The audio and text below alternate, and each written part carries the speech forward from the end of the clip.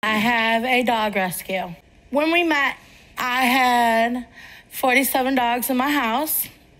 Wow. How big is your house? I had a 5-bedroom house when we met. Wow.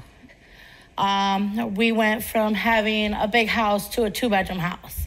Now, you know you can't have 47 dogs. No, I actually have a couple pictures of my rescue dogs and some of my personal dogs. And what's going on with is that a snake? Yes, I have 3 personal snakes. I got a ball python and a Columbia red-tailed boa that is about 8 feet long. And in a 2-bedroom apartment, a 2-bedroom house? With a basement. It's too much. It's just too much.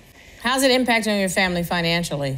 It's impacting us a lot. How much do you spend? $500, $600, maybe $1,000 to take dogs to the rescue, to get them fixed.